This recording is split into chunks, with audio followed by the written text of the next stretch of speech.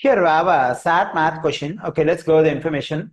The triangle inequality theorem states that the sum of the lengths of any two sides of a triangle must be greater than the length of the third side. If a triangle has side lengths of 6 and 12, which inequality represents the possible lengths x of the third side of the triangle? So the lengths of the two sides of the triangle are given, they are 6 and 12, and x represents the length of the third side. So we just have to find the inequality which represents the value of x, that is the length of the third side.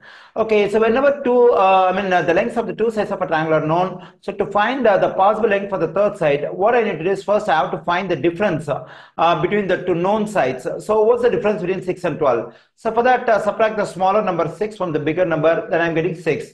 So the difference between 6 and 12 is 6. And now we have to add the lengths of the two known sides. When I add 6 and 12, I'm getting 18. So the third length x can be any value between 6 and 18. That is, the length of the third side can be any value between the difference of the two known lengths and the sum of the two known lengths. So here the correct answer choice for this question is option C.